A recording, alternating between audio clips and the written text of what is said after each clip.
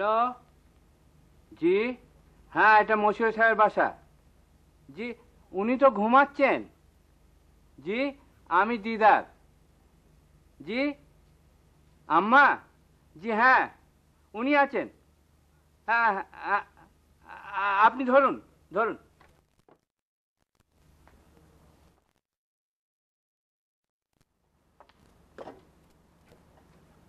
মশিউর, খোকা, ও বেলা হয়ে গেল যে।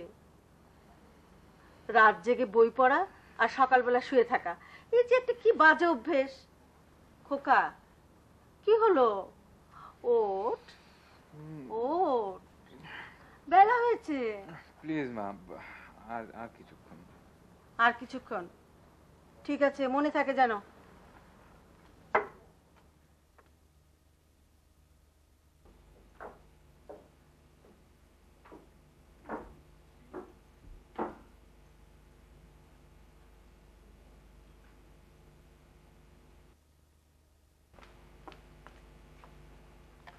হ্যালো, আসসালামু আলাইকুম। ওয়ালাইকুম আসসালাম। কে ভাবি বলছেন? ভাবি, আমি রকিব বলছি। জি ভাই, কিছু মনে করবেন না। নিশ্চয়ই আমার বাড়ির কাজের লোকগুলো আপনাকে অনেকক্ষণ টেলিফোন ধরিয়ে রেখেছে। এদিন নিয়ে আর পারি না, এরা এরকমই। তা আপনি কেমন আছেন? আল্লাহর রহমতে ভালোই। ভাবি, ওই মশিউরের সঙ্গে একটু আমার দরকার ছিল, তো ও নিশ্চয়ই এখনো ঘুম থেকে ওঠেনি। না না, উঠেছে। দেবো ওকে? না, দেওয়ার দরকার নেই। আপনি একটু কাইন্ডলি বলে দেবেন যে ও যেন আজ একটু তাড়াতাড়ি অফিসে চলে আসে। নিশ্চয়ই বলবো, নিশ্চয়ই বলবো। তা আজ এত সকালবেলা তলব, একেবারে খোদ ম্যানেজিং ডিরেক্টরের ফোন। সব ঠিকঠাক আছে তো? না, তেমন কিছু নয়। ও আজ একটু ঢাকার বাইরে যাবে, তো সেজন্য ওর সঙ্গে একটু জরুরি কথা ছিল। কিছু মনে করবেন না, আপনার সঙ্গে আমারও কিছু কথা ছিল। ঠিক আছে ভাবি, আমি না হয় একদিন আপনার বাসায় চলে আসবো। আপনার অনেকখানি সময় আমি নষ্ট করলাম, সরি। না ঠিক আছে, আপনি তাহলে কাইন্ডলি ওকে বলে দেবেন আজ একটু তাড়াতাড়ি চলে আসে যেন। হ্যাঁ হ্যাঁ হ্যাঁ, বলছি, এক্ষুনি বলছি। আচ্ছা, খোদা হাফেজ।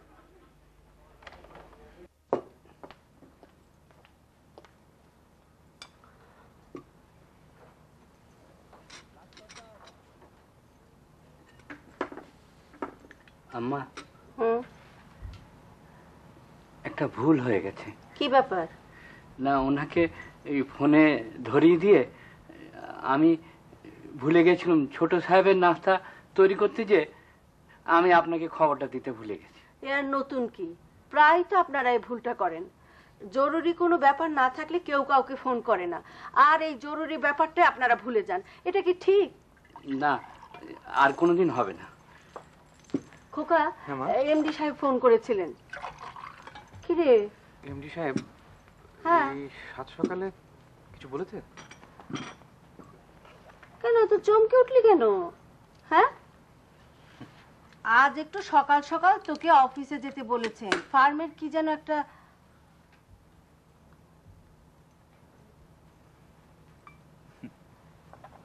হাসছিস যে, কি হলো?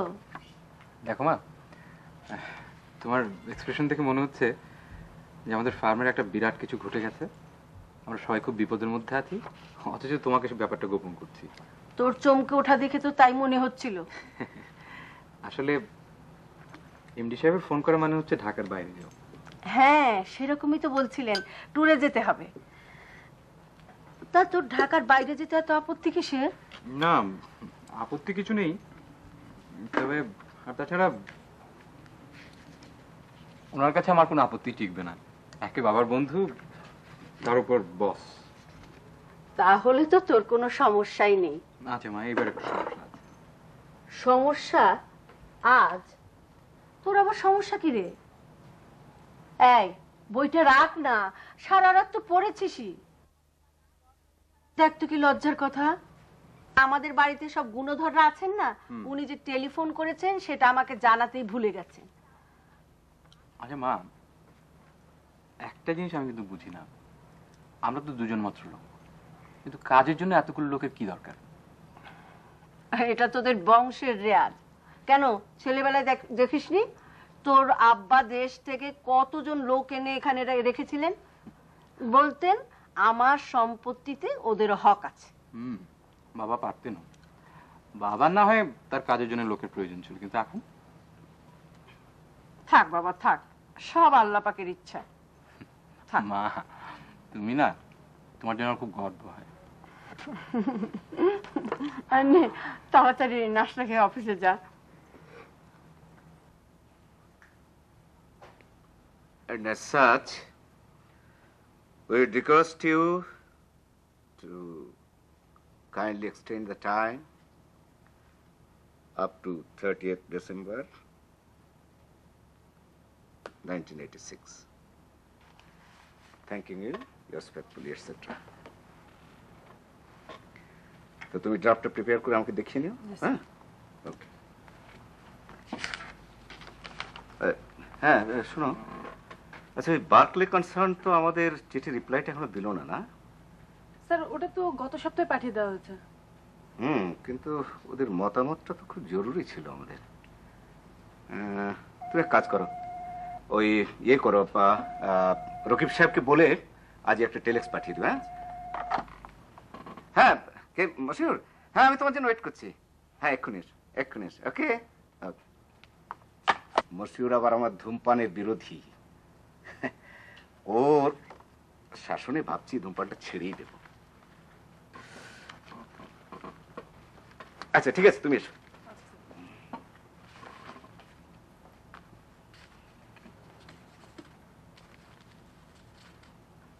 ওয়েলকাম মাই বয়। বসো। স্যার হঠাৎ এই সাত সকালে তলব করেছেন? তোমাকে আজকে এবার চট্টগ্রাম যেতে হবে। আমি বুঝতে পারছি তোমার কষ্ট হবে, কিন্তু আই এম আন্ডার। বিদেশিরা পরশুদিন আসছে, ওরা ওই দিনই চিটাগাং যাবে এবং ওখানে গিয়ে ওই মেশিন ইনস্টলেশনের ফাইনাল একটা রিপোর্ট তৈরি করবে। কালকে আমাকে ওরা ট্রাঙ্কলে জানিয়েছিল।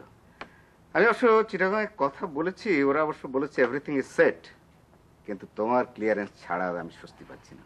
হ্যাঁ ঠিক আছে, আমি যাচ্ছি, কিন্তু স্যার আজকে একবার টঙ্গী যাওয়া দরকার। কেন? আপনি তো সব শুনেছেন। ও হ্যাঁ হ্যাঁ হ্যাঁ, ওটা ওটা ঠিক আছে, ওটা তোমাকে ভাবতে হবে না, আমি ওটা নিজে দেখবো। ওকে, তাহলে তুমি তৈরি হয়ে নাও। আচ্ছা ইয়ে শোনো, তোমার মাকে বলো আমি পরশুদিন তোমাদের ওখানে আসবো। আপনি আমার সঙ্গে দেখা করবেন? দ্যাটস নট ইউর হেডেক, ওটা মুরব্বীদের ব্যাপার। স্যার একটু আতঙ্কিত হতে হচ্ছে। আতঙ্ক কেন? কেন আতঙ্ক কেন? ও হ্যাঁ, আতঙ্ক আতঙ্ক কথাই বটে, কিন্তু হ্যাঁ স্যার, আমাদের গার্জিয়ানরা এই একটি ব্যাপারে খুব এফিশিয়েন্ট, এই জাগতিক বোঝাটা তাদের ছেলেদের ঘাড়ে বোঝানোর জন্য খুবই তৎপর। কিন্তু ব্যাপারটা তো আমাদেরই দেখতে হবে নাকি? হ্যাঁ, কিন্তু স্যার আমি তো এসবে জড়াতে চাই না। আচ্ছা ঠিক আছে, সে অবশ্য পরে দেখা যাবে, কিন্তু এভাবে তার চলতে দেওয়া যায় না, একটা তো ব্যবস্থা করতেই হবে নাকি? হ্যাঁ, ওকে, wish you best of luck. Thank you sir. Thank you.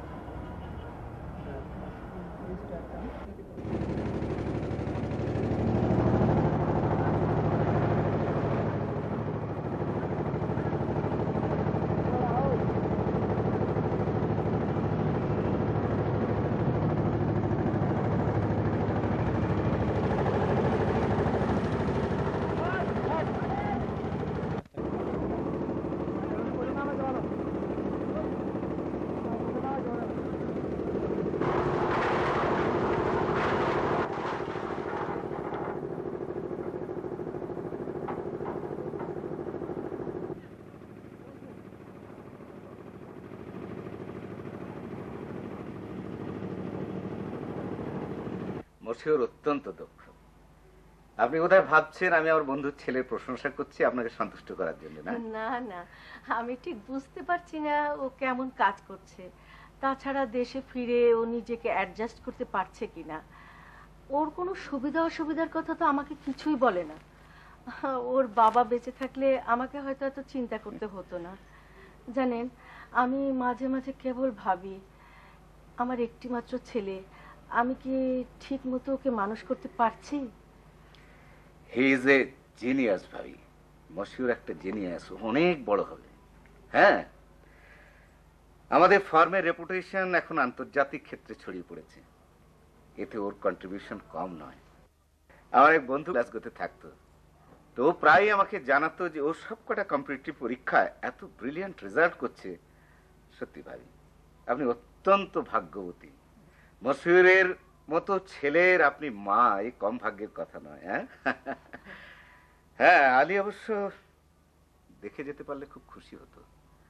ও যে এমন হঠাৎ করে চলে যাবে এ কিন্তু আমি চিন্তাও করতে পারিনি। দুঃখ করবেন না, সবই আল্লাহর হাতে। আপনার ছেলে এত বড় হয়েছে, এ নিয়ে আল্লাহর কাছে শুকর করুন। আপনি ওকে দোয়া করবেন। অবশ্যই ভাবি। আল্লাহ আমাকে একটি মাত্র মেয়ে দিয়েছে, আমার ওই একমাত্র মেয়ে নাসরিন। মশিউর আমার ছেলের অভাব পূরণ করেছে, ওকে আমি অনেক বড় করে তুলব। তাহলে ভাবি, কবে যাচ্ছেন আমার বাসায় পায়ে ধুলে দেবেন বলুন? কি যে বলেন, আপনি তো আমাদের একমাত্র আপনজন। দেখি আল্লাহ কবে নেন।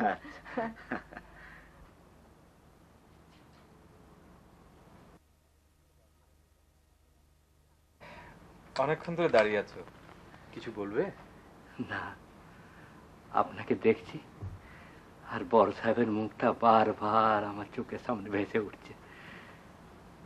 সেদিন, এই তো সেদিনের কথা, ইন্তেকালের কদিন আগে বাগানে বসে বড় সাহেব বলছিলেন, দিদার দেখিস আমার ছেলে ফিরে এলে আমি ধুমধাম করে বিয়ে দেবো, সারা ঘর বাতিতে বাতিতে জ্বালিয়ে ঝলমল ঝলমল করা।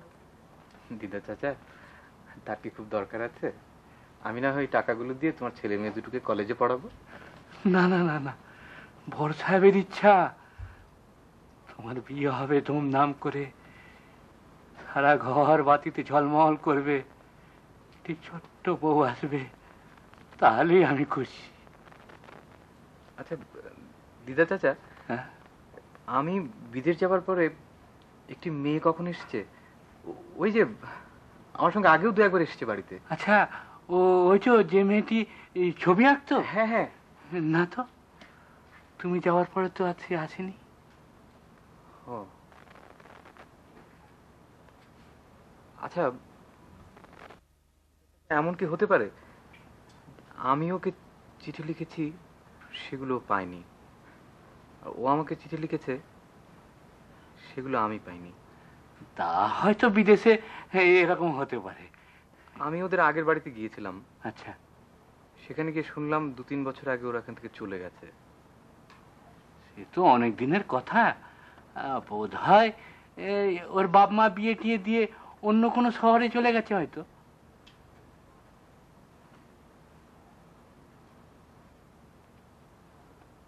আমি তো এতকাল পরে ঢাকায় এসেছি, ওর সঙ্গে কি দেখা হবে না?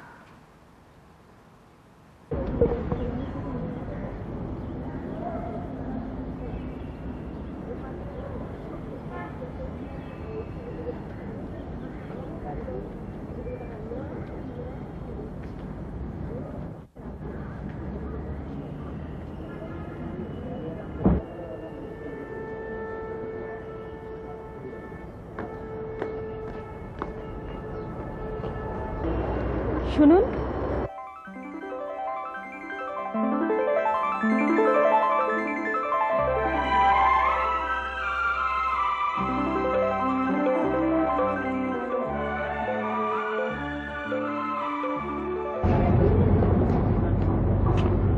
যা ভেবেছিলাম তাই। কি ভেবেছিলেন? ভেবেছিলেন কি, 5 বছর আগে আমরা তুমি ছিলাম, তুমি আগের মতোই আছো দেখতে, সামান্য সুন্দর হয়েছে। তুমি কিন্তু তেমন নেই, চশমা নিয়েছো, বয়সটাকে ইচ্ছে করে বাড়িয়ে রেখেছো। করি মাস্টারি, চশমা না পড়লে ভয় দেখাতে পারিনি। চলো দেখি তোমার কত ভয়ঙ্করী বিদ্যা। লাইব্রেরি যাবো না? তোমাকে তো পেয়েছি, লাইব্রেরি পড়ে থাক। চলো। কোথায়? তোমাদের বাসায়। আর তোমাকে হারাতে চাই না, চলো।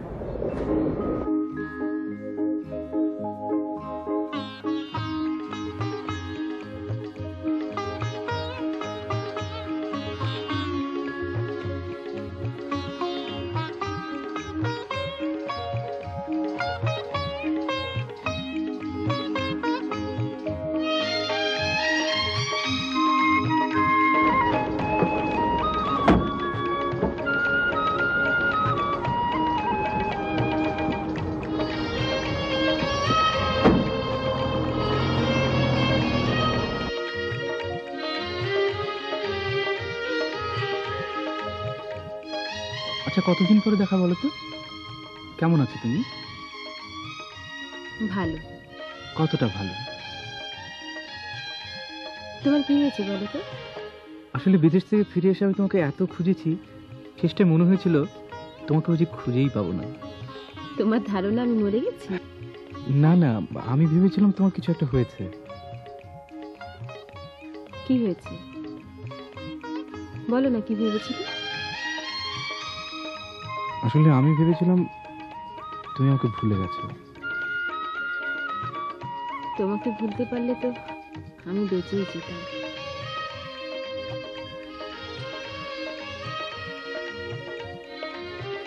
শুনুন, ওই যে ওয়ার্কারটির পা ভেঙে গেছে, ওর যেন চিকিৎসার কোনো ত্রুটি না হয়, না আপনি পার্সোনালি দেখবেন। ওকে সারিয়ে তোলার দায়িত্ব কিন্তু আমাদের। আর সুপারভাইজারকে বলবেন এভাবে জীবনের ঝুঁকি নিয়ে যেন কাউকে কাজ না করায়। না না না, মানুষের জীবনের থেকে কাজটা বড় নয়। হ্যাঁ, এ তো আমি আপনাদের কতবার বলেছি, সামান্য 2-1 পয়সা বাঁচাতে গিয়ে এ ধরনের রিস্ক নেওয়া তার উচিত হয়নি। ওকে, আমি কিন্তু আপনার সঙ্গে আবার যোগাযোগ করব। হ্যাঁ, ইয়েস, ওকে, খোদা হাফেজ।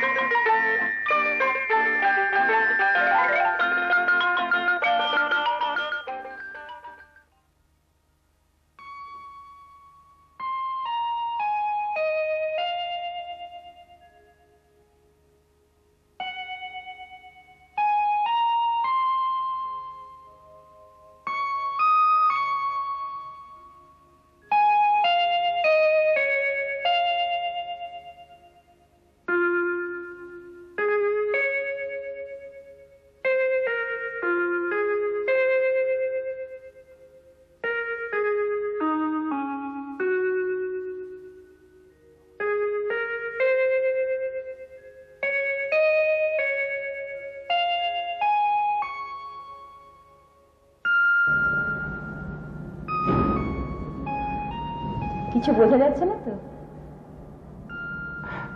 না, একটু বেশি বোঝা যাচ্ছে। ছবিটাতে একটা অনুভূতির কথা তুলে ধরা হয়েছে। আচ্ছা, অনুভূতিটা কি জীবনধর্মী? কি মনে হচ্ছে? সত্যিকারের যে জীবন, তা কি ছবিটাতে তুলে ধরা হয়েছে? আমার তো মনে হচ্ছে জীবনের সুখ দুঃখ অনেক দূর থেকে দেখা হয়েছে। কত কাছ থেকে দেখা উচিত ছিল? তা তো বলতে পারবো না। খুশি হলাম এত খুঁটিয়ে ছবিটা দেখার জন্য। এই বয়সে এটা খুব একটা দেখা যায় না। ভার্সিটিতে পড়া হয় বুঝি? হ্যাঁ, ইঞ্জিনিয়ারিং ইউনিভার্সিটিতে। পেন্টিং এ ইন্টারেস্টেড দেখছি। হ্যাঁ, আর্কিটেকচার আমার ভালো লাগে, কিন্তু আমি পড়াশোনা করি সিভিলে। আর কি লক্ষণীয় আমার ছবিতে? অহংকার, সচেতনতা এবং সৌন্দর্য গর্ববোধ। অস্বীকার করতে পারছি না। অন্য ছবিগুলো দেখি, চলুন।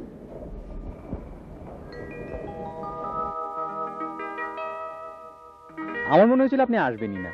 কেন? এমনি মনে হয়েছিল আপনি ভুলে যাবেন অথবা আমার সঙ্গে কথা বলতে আপনার ভালো লাগবে না। আপনার যতটুকু বয়স হয়েছে হোক, কিন্তু আপনার মধ্যে একটা ছেলে মানুষই ব্যাপার আছে।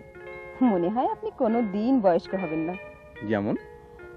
যেমন এই নদীতে অনেক রকম মাছ আছে, কতক মাছ জলদি বড় হয়ে যায়, আর কতক মাছ আছে সহজ আনন্দ আর চপল উচ্ছ্বাসে কেবলই ছুটে বেড়ায়, কোনো দিন বড় হয় না, কেবলই খেলা করে। তার মানে কি আমার সবটাই খেলা? আরে না না, আমি ওরকম ভাবে খেলা কথাটি বলিনি। আমি বলেছি স্বভাবের কথা, আন্তরিকতার কথা। আসলে আপনাকে দেখে আমার শ্রদ্ধা জেগে ওঠে। আসলে আমি আপনার চাইতে বয়সে বড় হবে কিনা সেই জন্য। না না, বয়স টয়স কিছু না, আসলে তুমি তো শিল্পী, তোমার। কি হলো, থামলে কেন? আসলে আমরা দুজনে খুব তাড়াতাড়ি সীমানা ভেঙে কাছাকাছি চলে এলাম। মন্দ হলো না? হলো। সব কথা তুমি খুব সহজে বলতে পারো, সেই জন্য তোমাকে আমার খুব ভালো লাগে। কিন্তু আমি তো কোনো কথাই বলতে পারিনি। সব কথা শুনে এখনই আমি আমার সব আনন্দ হারিয়ে দিতে চাই না। ওই দেখো দেখো, কি সুন্দর একটা পাখি, ওই যে।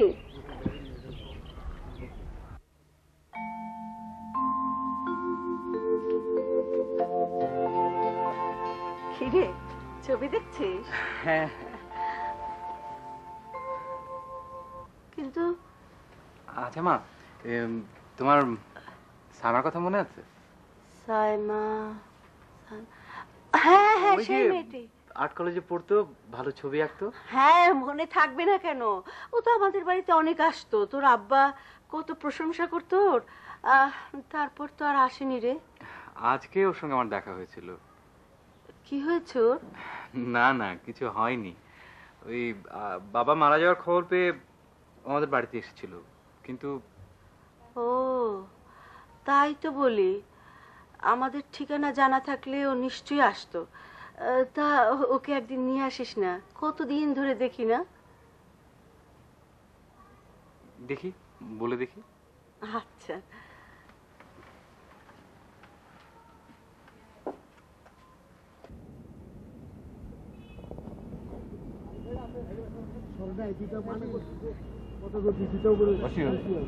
একটা ব্যাপার লক্ষ্য করেছো, মানুষকে যদি যথাযথ কাজ দেয়া যায় তাহলে কিন্তু সে ঠিক তার দায়িত্ব পালন করে।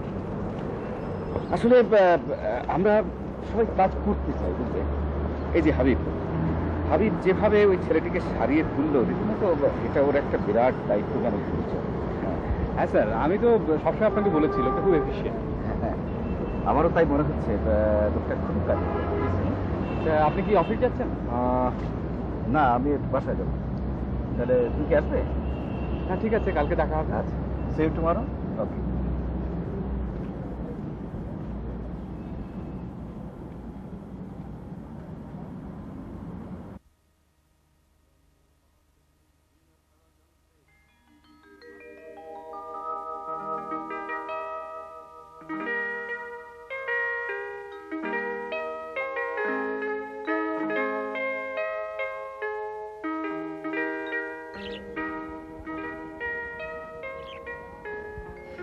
ছবিটা তো শেষ হলো, এবার বলো কি আঁকবো?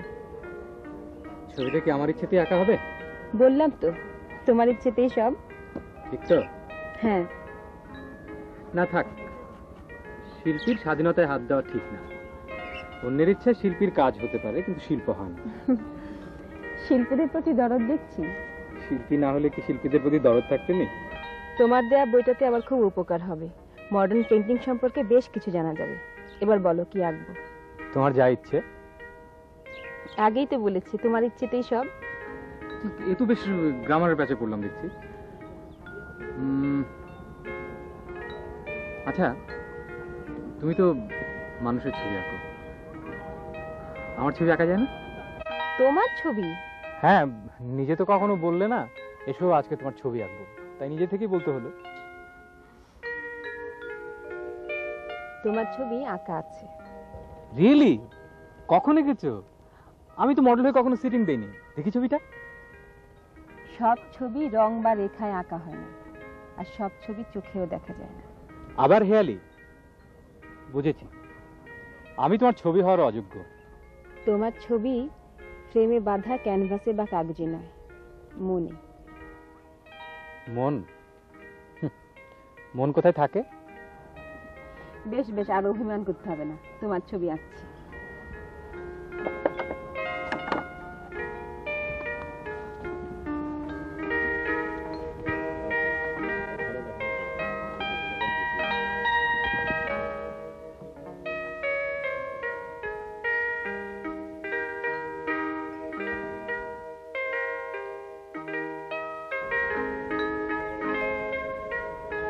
তুমি চুপটি করে বসো।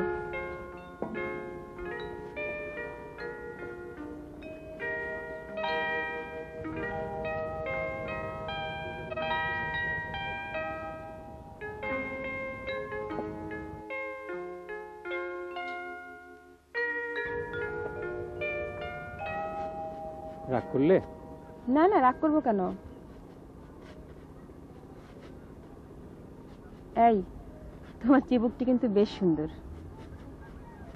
ও বুঝেছি, থাক, আমার ছবি আর রাখতে হবে না, আমাকে সুন্দর করার কোনো দরকার নেই। আহা, তুমি তুমি মুখ সরালে কেন? চুপটি করে বসো, আগের মতো করে বসো প্লিজ।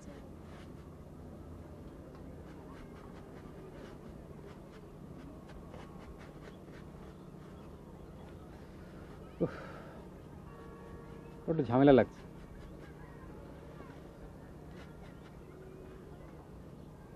ছবিটাকে আজকে শেষ করতে চাও? আজকেই। কিন্তু এরকম পাথর হয়ে বসে থাকতে আর ভালো লাগছে না। একটু অপেক্ষা করো, আবার তোমাকে কোন দিন পাওয়া যাবে তার তো ঠিক নেই। আজকে ছুটি দাও।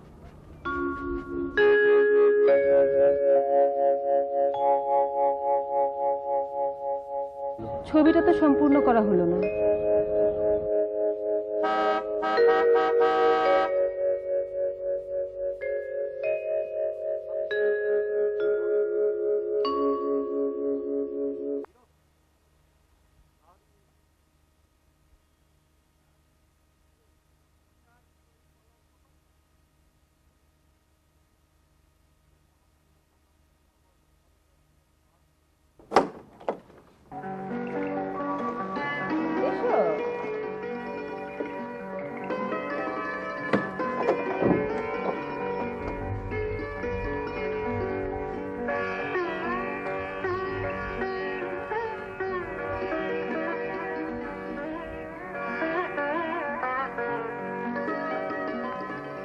তুমি বসো, আমি তোমার জন্য চা নিয়ে আসি।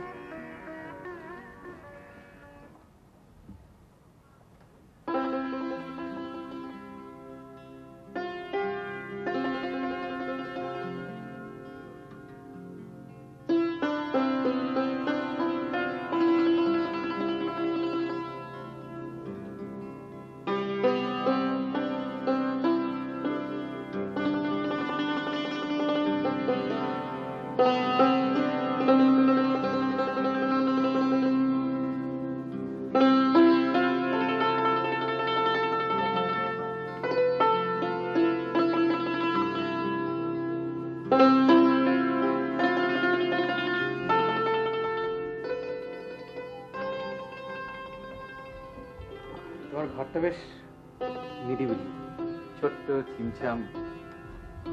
আগের মতো চায়ে 1 চামচ চিনি না বেশি? আগের মতোই।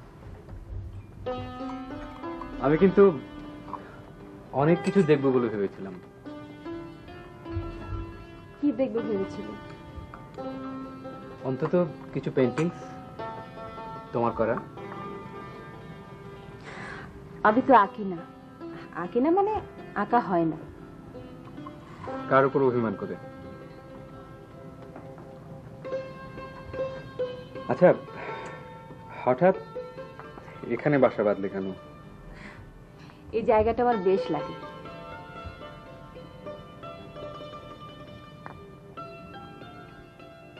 সাইমা, আমি বিদেশ যাবার পরে 4-5 মাস তোমার চিঠি পেয়েছি। এরপরে আমি তোমার কোনো খবরই জানি না। আমি কিন্তু তোমাকে চিঠি লিখেছি।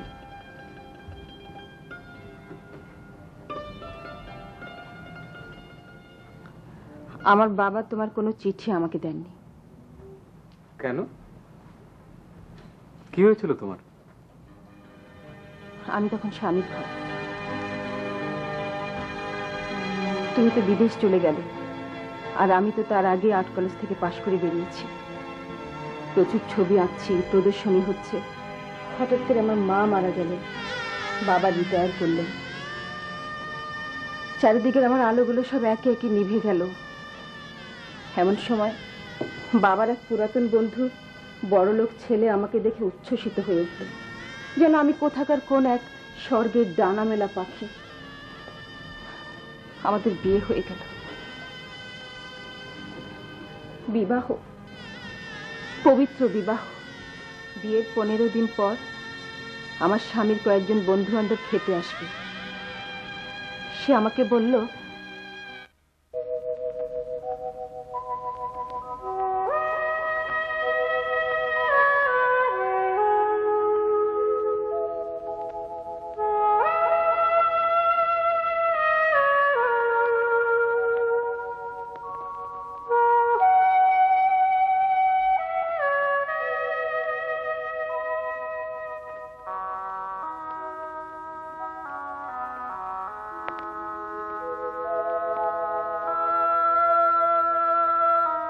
সে কি? এ কি করেছ? কই কিছু করিনি তো। করনি যত সহজে বললে, অতটা সহজে যদি করতে। আমি কিছুই বুঝতে পারছি না। তুমি তোমার স্বামীকে একটু বোঝার চেষ্টা করো, একটু বোঝার চেষ্টা করো আমি কি চাই, কি পেলে আমি খুশি হব। আমাকে বুঝিয়ে দাও। বললেও তো শুনছো না, আর শুনলেও মনে রাখছো না। এরকম একটা সাধারণ শাড়ি পরে আমি আমার বন্ধু বান্ধবের জন্য তোমাকে অপেক্ষা করতে বলিনি। এটা ভালো তো, শাহজাদপুরি, আমার খুব ভালো লাগে। সস্তা শিল্পীদের মতো কথা বলো না, বুঝলে? ওই কচি কলা পাতা রঙের বেনারসিটা পরো, তোমাকে আরো উজ্জ্বল লাগবে। ওটা আমার ভারী ভারী লাগে। অতটা হালকা হালকা লাগার জন্য তুমি ইকবাল চৌধুরী বউ হওনি। যা বলছি তাই করো।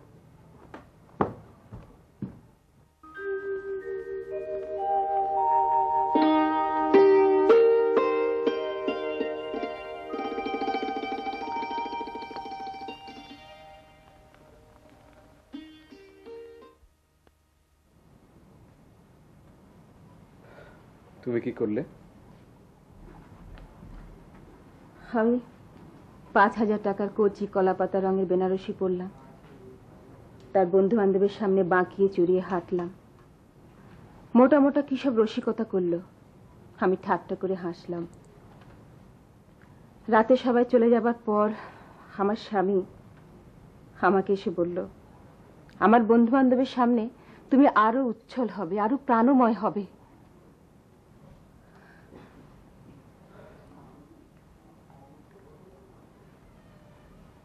স্বামীর ঘরে ছবি আঁকতে না?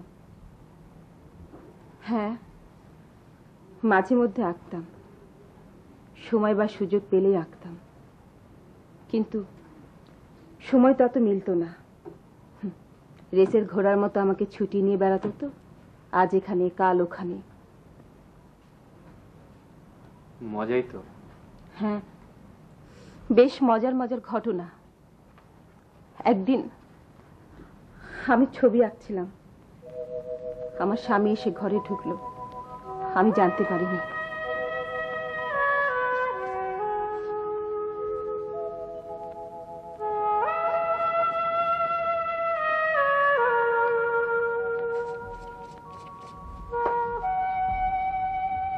দুবার টেলিফোন করে বলেছি, এখনো তৈরি হল। আমি পার্টিতে যাব না। কেন?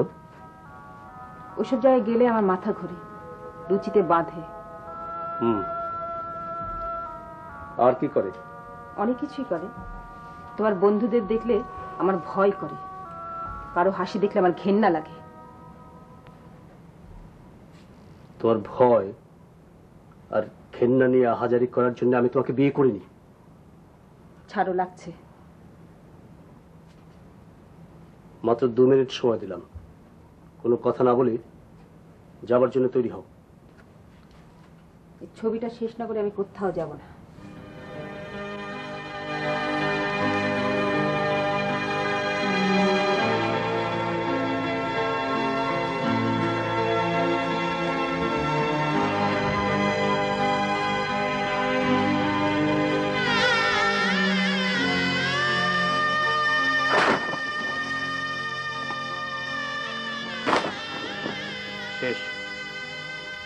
শেষ হয়েছে, এবার চল। না না, এই না কতদূর যেতে পারে জানো? আমি জানতে চাই না। স্বামী এবং শিল্পী দুটোর মধ্যে একটি বেছে নাও। আমি ফিরে এসে তোমার সিদ্ধান্ত জানবো।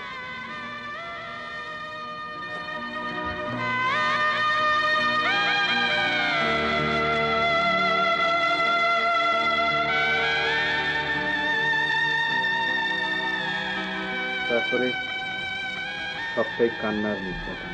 না, সেদিনই আমি বেরিয়ে এসেছিলাম বাবার কাছে।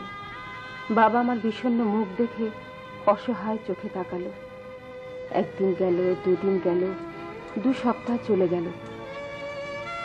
বাবা আমাকে বললেন, সাইমা বাড়ি যাবিনি? আমি বললাম, বাবা আমাকে আরো 2 দিন থাকতে দাও বাবা, তোমার কাছে থাকতে আমার ভালো লাগছে। সেদিনই ডাকে রেজিস্ট্রি করা চিঠি এলো, স্বামী আমাকে ডিভোর্স করেছে, সাথে মোটা টাকার একটা ক্রস চেকও জুড়ে দিয়েছে।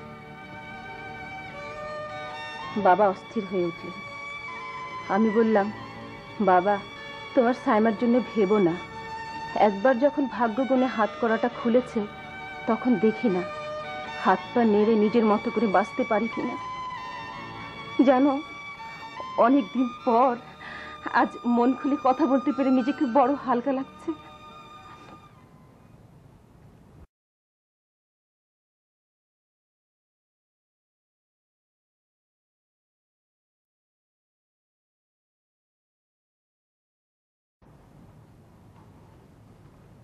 সাইমা, আমরা আমাদের কথাগুলো কেন বলিনি?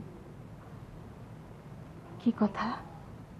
আমাদের কথা, আমাদের অনুভবের কথা। সাইমা, তোমার সঙ্গে এক্সিবিশনে দেখা হলো, নদীর ধারে বেড়ানো, ছবি আঁকা। সাইমা, সেদিন যদি সবকিছু বলতে, তাহলে তো সবকিছু অন্যরকম হতো। কেন বলনি? কেন চুপ করেছিলে? সেদিন যে কথা বলতে পারিনি, যে কথা বলার জন্য নির্ভয়ে সাহস পাইনি, যাকে সেসব কথা। আজ আমার হাতে রান্না খেয়ে গেলে আমি খুব খুশি হতাম। চা তো খেয়েছি, তবুও আজ থাক, আরেকদিন হবে।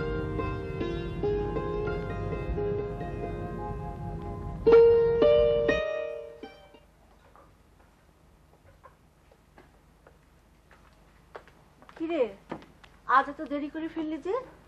ঠিক আছে, যা মুখ হাত ধুয়ে আয়, আমি তোর খাবার দিচ্ছি।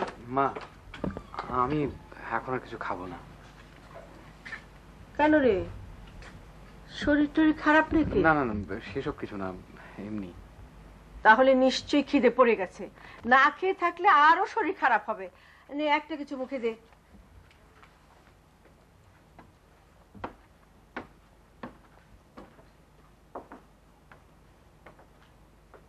হ্যাঁ ভাবি, কাল যে আপনি এসেছিলেন আমরা খুব খুশি হয়েছি। হ্যাঁ, খুব ভালোভাবে সন্ধ্যাটা কেটেছে। নাসরিন, হ্যাঁ ও আমার মতোই হয়েছে আর কি। হ্যাঁ, না না না, ও তো কবেই পড়াশোনা শেষ করে এখন তো অধ্যাপনা করছে। জি জি জি, হ্যাঁ মশিউরকে আমি আমার ছেলের মতোই দেখি। আচ্ছা ভাবি, পরে কথা হবে। ওকে, রাখি, খোদা হাফেজ।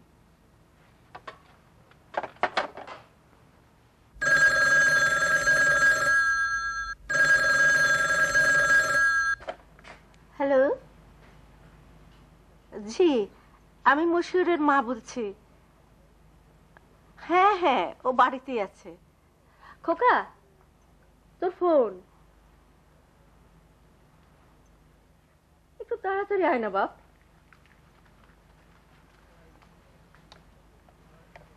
হ্যালো, কে? সাইমা? হ্যাঁ, তোমার সানগ্লাসটা আমার এখানে রেখে গেছো। আমার বাসায় তো টেলিফোন নেই। তোমার ওখানে তো রেখে এসেছি, অন্য কোথাও তো নয়। কোত্থেকে ফোন করছো? স্কুল থেকে। সানগ্লাসটা নিতে কবে আসছো, নাকি পৌঁছে দেব? থাক না তোমার কাছে। কবে আসবে বলো? ইচ্ছে হলেই চলে আসবো। কালকে হঠাৎ তোমার ওখান থেকে চলে এলাম। তোমাকে একবার আমাদের বাড়িতে আসতেও বললাম না, খুব খারাপ লাগছে। সম্পর্কটা কি তাই? আজ রাখি, ক্লাস শুরু হবে। কাল এসো।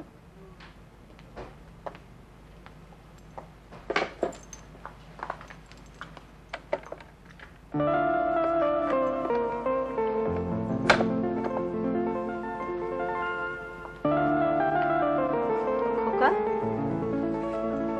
কি হলো? মা, আমি একটু চা খাবো।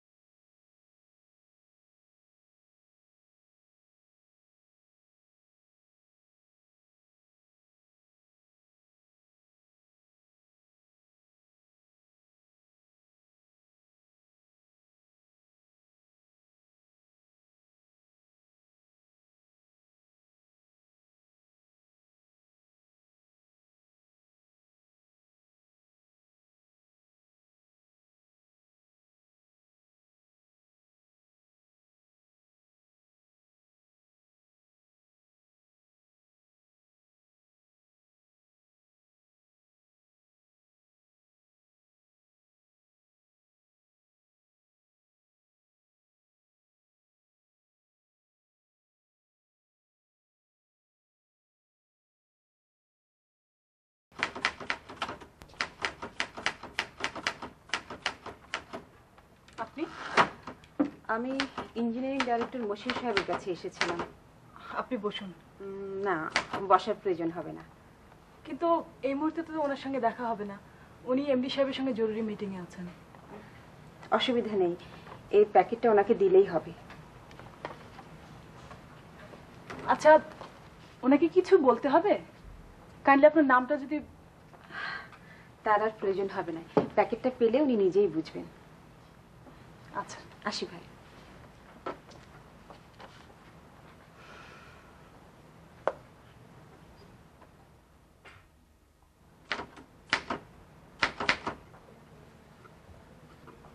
স্যার, স্যার, কিছু বলবেন? আপনার কাছে একজন ভদ্রমহিলা এসেছিলেন।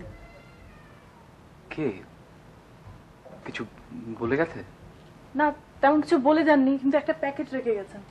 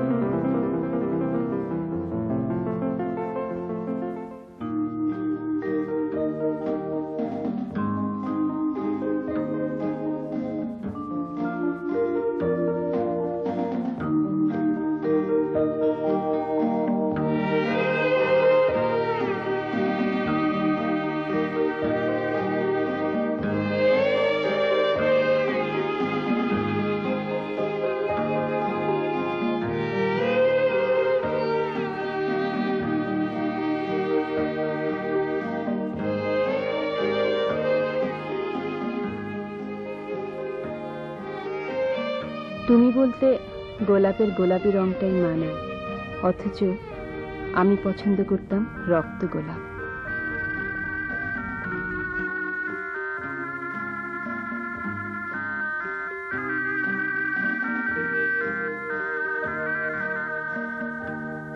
কিছু সময় আসে জীবনে যখন কোনো সম্বোধনই মনের মতো হয় না। এই যেমন এখন সম্পর্কের সঙ্গে সম্বোধনের একটা নিবিড় যোগাযোগ আছে। আমার মনে হয় জীবনের যেমন একটা পরিবর্তন আছে, সম্পর্কেরও সময় এবং পরিবেশের সঙ্গে সঙ্গে পরিবর্তন ঘটতে পারে। আমার ঘরে যখন প্রশ্ন করলে আমার নিজ হাতে সাজানো ড্রয়িং রুম, অথচ আমার আঁকা কোনো পেইন্টিং নেই কেন? এককালে পেইন্টিং ছিল যার জীবন, তার ঘরে নিজের আঁকা পেইন্টিং নেই কেন? নেই। আজ বলছি একটি ছবি আছে, সেই ছবিটাকে সম্পূর্ণ করতে চাই, আমার শেষ এবং প্রিয় ছবি।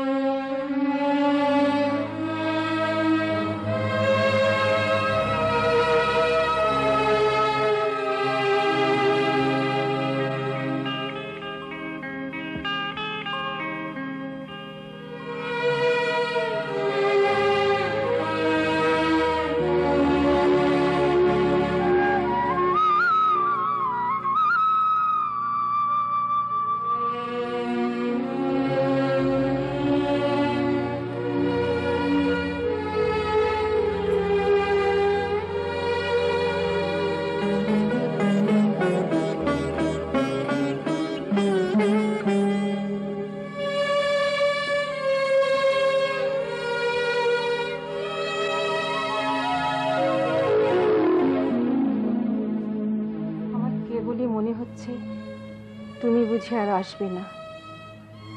আমার নিঃসীম অন্ধকারের মধ্যে আমাকে কেবলই একা নিঃশব্দে হেঁটে হেঁটে যেতে হবে। কোথায় যেতে হবে, কতকাল হাঁটতে হবে, আমি তার কিছুই জানি না। আবার মনে হয় তুমি আসবে। তোমার আর আমার মধ্যে যে নীরব সুখ আছে, যে আন্তরিক কথাগুলো, সেগুলো নদীর স্রোতের মতো খেলা করছে।